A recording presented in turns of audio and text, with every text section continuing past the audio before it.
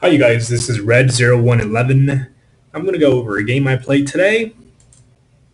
Now we started, I was playing black and my opponent started with e4. I opened d6, knight to f3, knight to f6, attacking pawn.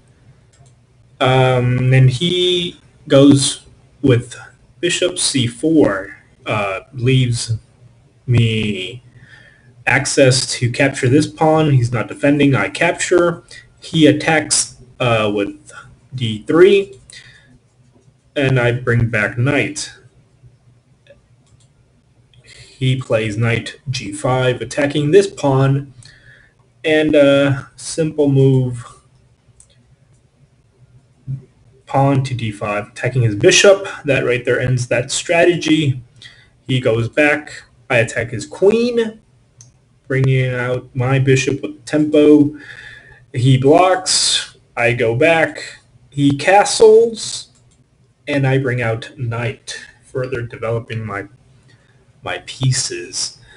Now, from what I've seen so far, he really depends a lot with this bishop, so that's pretty much my target. In this game, he brings out knight, and I defend pawn with my other pawn and opening the file for the bishop. He attacks my bishop, really aggressive, playing really aggressive, and I hit a check. King moves out of the way. I go back. This right here has been a weak point, so now with bishop defending, it all seems safe. He lines up rook with king. I castle, and he's going for it. He's bringing out everything. He's pushing everything towards my king side. The pawn storm is coming. So I play knight d4, attacking his bishop, and he of course does not want to lose it. I play pawn to c6, and he's getting ready for the attack on my bishop. I beat him to it. He still plays it. I move back, and he plays bishop to b3. I take with knight, and he takes with pawn to b3.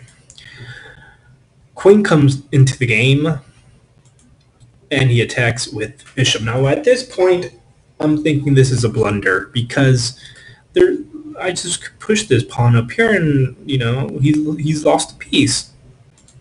So that's what I do. I'm pretty happy at this moment. And he plays knight to e4. I capture with bishop. He captures, and I capture his bishop. And then he takes mine with his queen. So I'm like, okay, tricky son of a gun.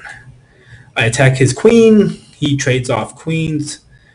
Well, he wants to trade queens off. I accept. Queens are out of the game. And I play knight to g4. He plays b4. And I bring out rook d2. I was, of course, eyeing this pawn. So he attacks. As they say, attack is the best defense. He attacks my knight. I had to check. And at this point, I need this pawn, but this knight right there is well positioned, I guess, defending. I play pawn to h6, I drop him back, he attacks my rook, hit check. King moves out of the way with the check, but this is the wrong move. It ends the game with checkmate. So thanks for watching, you guys. I'm going to put up more videos, and you guys have a great day. Thanks.